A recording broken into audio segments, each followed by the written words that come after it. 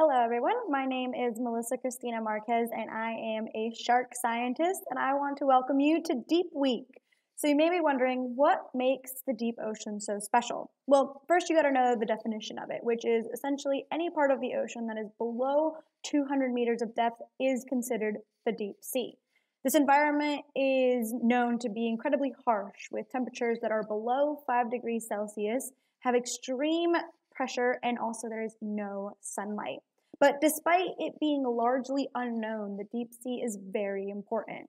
Every expedition to the depths includes us finding new species and even new ecosystems being found, such as hydrothermal vents and cold seeps.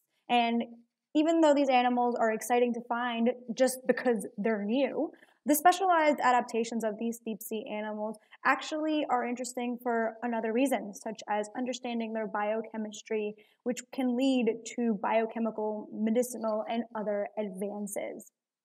So one of my favorite deep sea animals has to be the blunt-nosed six-gill sharks. They're a massive creature with glittering emerald eyes, and they have 6 gills, like their name says, which is much different from other sharks, which usually only have 5.